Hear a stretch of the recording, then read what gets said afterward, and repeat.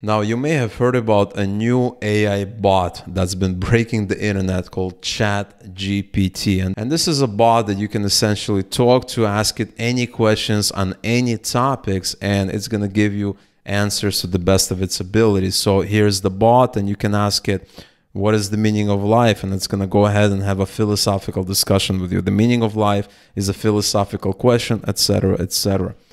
You can also go ahead and continue the conversation. You can ask it, how do I find happiness then? And it went ahead and created an answer. Finding happiness can be a personal journey. Practice gratitude, take care of yourself, connect with others, find meaning and purpose. But not only can it have a philosophical discussion with you, it can also build apps, it can write code, it can review code, it can do some amazing things. And so for today's video, I wanted to see how hard or easy would it be to go out and to build a FlutterFlow app with this specific bot. Now, early on, I realized that the app that we want to build is actually a Flutter app, not a FlutterFlow app, because FlutterFlow is a tool that allows you to build Flutter apps visually. And that's going to be important because those are going to be the instructions we're going to be telling the bot. And also, after thinking about it for a while as to what kind of app I wanted to build, I realized I want a very, very simple app, but an app that I've never built before in Flutter or FlutterFlow. And ultimately, the app that I settled on is going to be a simple painting app. And the idea is you can pick the type of tool that you want to paint with, and then you're going to have a canvas, and you can simply drag your mouse, and it's going to paint different shapes and stuff like that. And I figured this is going to be a good example because, number one, I've never built such an app in Flutter. Number two, this is a relatively useful app. It's a relatively interesting app. And I wanted to know how this bot is going to handle building this kind of app. As always, all the apps I'm going to be building in today's video are going to be available to view and or clone from my Patreon page, to which you're going to find a link in the description below. Now, the first thing I told the bot is I asked it to give me an outline of what I need to do to write a Flutter app where a user can select different instruments such as a paintbrush, arrow, and a circle and draw on canvas. And so it went ahead and gave me an outline of 9 things that I need to do. So it says here to write a Flutter app where a user can select different instruments such as a paintbrush, arrow, and circle and draw on canvas. You will need to do the following. Now, it's important to realize that we are giving instructions for a Flutter app, just like I explained before. And so lots of these steps you don't need to do if you're building a FlutterFlow app. But still, this is a good exercise because I wanted to see, okay, how is it going to think as to what kind of widgets do I need to build or what kind of special things I need to get done. Now, while talking to this bot, I immediately realized how the app is going to look, okay? And so what I came up with is going to have a main screen here, and it's going to have a bottom panel that's going to have different icons representing different painting or drawing instruments. So maybe you're going to have a paintbrush, maybe you're going to have some shapes, maybe a pencil, etc., etc. And this area right here is going to be the canvas. So the user will simply be able to kind of drag their mouse and create different things on this canvas. And so once I realized how I want the app to look, it made the whole process a lot simpler because now I can give it specific instructions. And that's exactly what I did. I basically told it what I just explained, and it answered with, here's an example of a Flutter widget that has 2 columns with an empty canvas on the top and the bottom area. And as soon as I got this response here, I immediately realized that I don't want just any canvas with any 2 widgets. I want that bottom panel to be relatively narrow, and I want the majority of the screen real estate to be taken by the top canvas. And so that's exactly what I did. I gave it more specific instructions. I said, create a 2-row layout where the top row takes most of the screen. And now it came back with this. Okay, so basically generated this thing here, and it specified a height of 100 for that bottom panel. And what I did is I took this code, I took this widget here, and I pasted it as a widget in FlutterFlow. And if you're not sure how to do that, what I did was I went here, add, I said, let's add a widget. And before that, I click here, I view boilerplate, and I copy to editor because you need to do that. And then what you need to do is you need to paste that new widget here, because whatever you have here is the widget that's going to be displayed. But you still need everything else because that's going to help it function with FlutterFlow. All of this is called the boilerplate.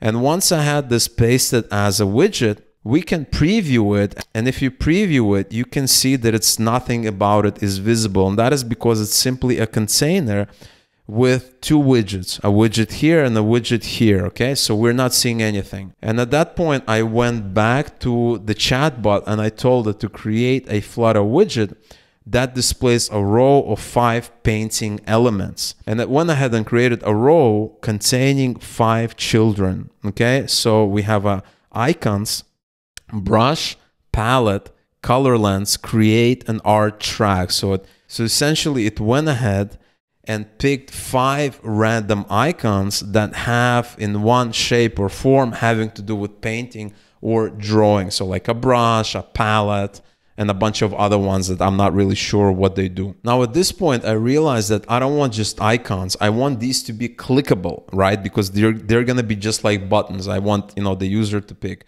a brush. I want them to pick a palette. I want these to actually respond to user input. And I went here and I gave it more instructions. Create a Flutter canvas widget that allows the user to pick one of the instruments and draw a shape on it. And one thing you have to realize about this AI bot is that it's a conversation. And so it remembers the stuff that you asked it before, and it remembers how it answered. And so in this example, I am telling it one of the instruments. And so you can't do something like this from the beginning, but you can do it as you're talking, as you're having a conversation, because now you have a context. And so it should understand the instruments. It knows the instruments are those icons that it just created in the previous step. Unfortunately, I got an error here. And once you get an error like this, chances are you're going to keep getting that error. And that's maybe because of higher load or maybe because of something else. And at that point, I had to start a brand new session. So I started a brand new session and I asked it again to create those icons with those drawing instruments. But this time I specified that they must be clickable. So it went ahead and created brand new drawing elements. So this time it created a brush, a highlight, an eraser, undo, and redo. So this is a brand new session with brand new drawing elements. But now, as you can see, it's an icon button, not just an icon. It also has a on-press handler, which means that we can, once the user clicks on it, we can respond to this event and do something special. So I went ahead and copied this code and pasted it into FlutterFlow. And this is the code here. And once you preview it, you can see now we have a panel here, this bottom panel containing 4 icons. And these are now clickable. Now at this point, I wanted to work on the actual canvas. I wanted to build the part where the user can actually draw on. So I issued the request, create a Flutter canvas where a user can paint things. And here's where I ran into some problems. So it's telling me too many requests, please slow down. And here it's saying we're experiencing exceptionally high demand. Please hang tight as we work on scaling our system. And so that is probably because of a very high load, probably something they're going to fix in the future. But nevertheless, this meant that I had to start all the way from the beginning. So all that conversation, all that context was now erased. So I had to tell it from the beginning what to do. And so the next thing I did was I told it, create a Flutter canvas where a user can paint things.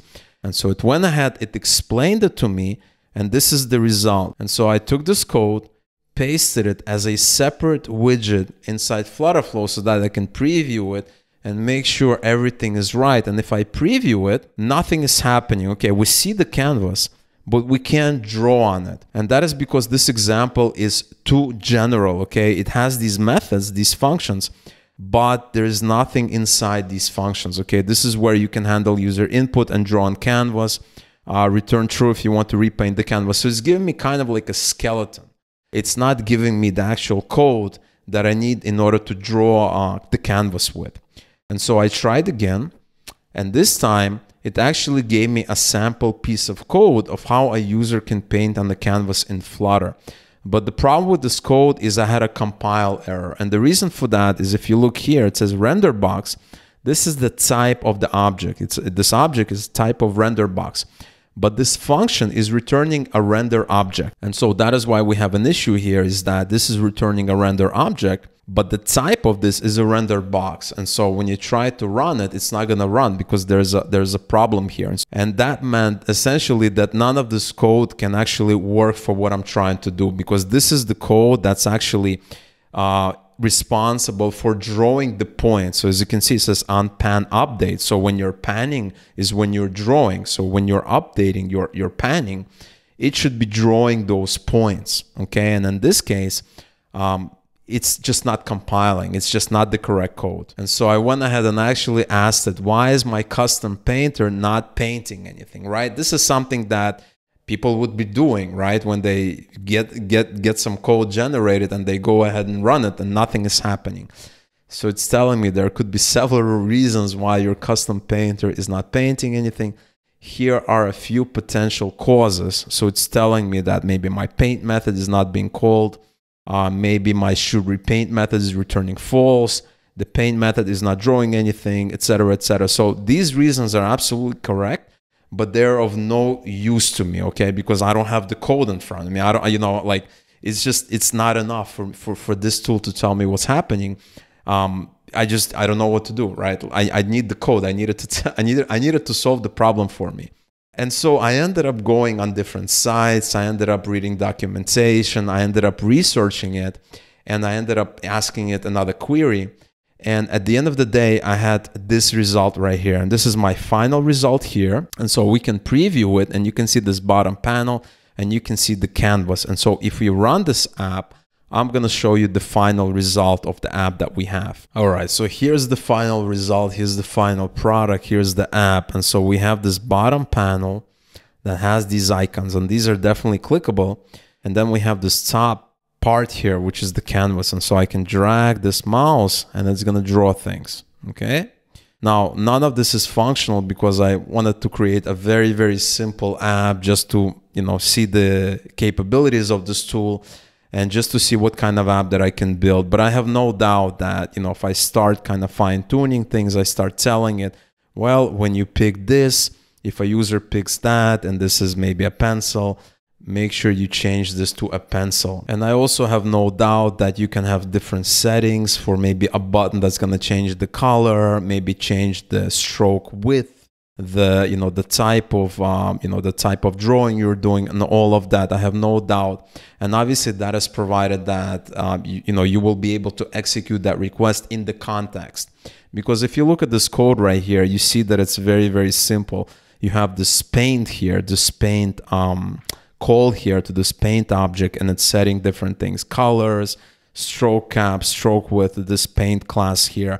And then it's essentially drawing it, right? Canvas draw line, on different points. Okay, and this was generated by the tool. So I have no doubt, I have no reservations that it's going to be able to kind of modify that, right? If I say, well, if you pick this, do a different color, maybe show a color palette and all that. And obviously that is provided that you'll be able to have that conversation. Because one thing I realize about this tool is that it's a good idea to break the app that you're building into small little pieces.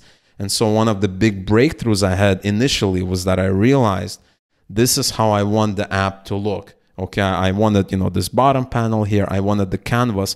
And so in my mind, I knew that, this is going to be one big widget here, it's going to be another widget here, another widget here, and then a bunch of, 4 widgets or 5 widgets here. And once I knew that, it made it a lot easier. It made it a lot simpler to keep going, because from my experience, you can't really have this tool build out the whole app in one flow, right?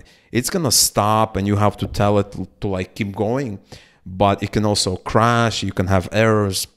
And so it's not a good idea to, use it for very, very complex apps. But for very, very simple apps, it does a really good job. And so I was amazed that it's able to kind of generate this code. It can explain the code. It can, tell you what the problem is with the code. And it's great that it can generate this code in all kinds of different programming languages. That is really, really cool.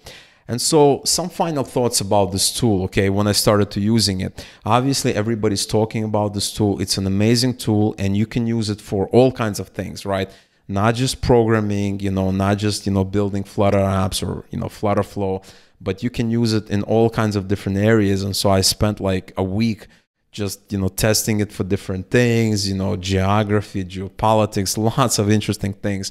And it was able to come up with some interesting answers to questions that would probably take me a while to Google, right? So it can give me an answer, and I'm like, okay, and I can ask it like a follow-up question and all that, and that's really, really cool. Now, in terms of the programming, kind of the technical aspects that it's able to generate code and do all that, I see it more of another tool in your arsenal. So there's sites like Stack Overflow that help developers with very, very specific problems. And I actually had to go to Stack Overflow to help me solve a bunch of issues after it generated this code. And judging by some of the posts that you're going to see on Stack Overflow, a lot of other people are having the same thing. They generate this code, they go to Stack Overflow, and then they ask real humans, like, why is this AI generating the code that doesn't work? And nobody's going to answer them, right? These kind of responses, people just close them because it's not you that's asking them, right? So you're going to see that all the time. And I actually had to, Google a couple of issues that I was having. And so I don't see this tool as kind of like this tool that's going to go out and build all my apps and do all these amazing things. I see it as another tool in my arsenal. I see it alongside to Stack Overflow, to documentation, to all these things, because at the end of the day, you need some creativity, you need some imagination to create the app that you want. But this tool can be useful if you need to kind of nail down some of the details. And actually, an interesting comment that I saw on one of the other YouTube channel, a programmer technical YouTube channel, is this one right here. ChatGPT will replace programmers just like scientific calculators replaced maths professors. And this is an interesting analogy, but still we have to realize that who knows what's going to happen in a year, 2 years, 3 years. This whole field of AI is advancing rapidly, and just amazing things are happening.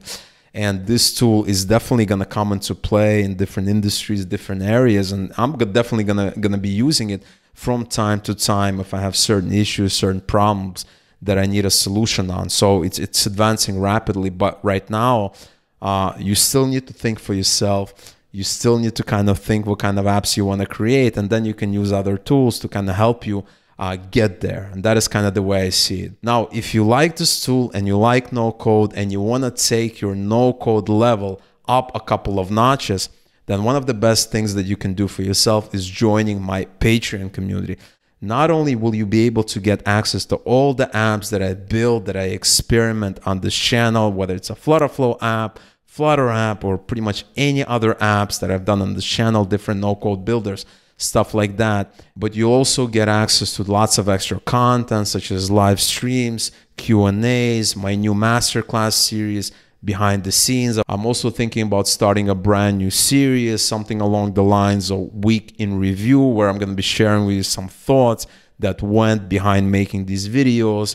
A lot of informal ideas and formal talking. I think next episode is going to be where I'm going to be talking about ChatGPT. So a lot of fun, a lot of interesting things. And so if you love this channel, you're getting tons of value by watching these videos. Maybe I helped you in a specific problem. Maybe I just gave you a new idea. By joining my Patreon, you're going to have access to a ton more content. Plus, by joining Patreon, you're also going to be supporting this channel and supporting my work. So if you haven't yet joined, I would definitely encourage you to do so. In any case, I hope you enjoyed this video. Let me know in the comments below what you think. Like this video if you enjoyed it, and don't forget to subscribe to this channel for more amazing no-code content. Thanks a lot for watching, and I'll talk to you real soon.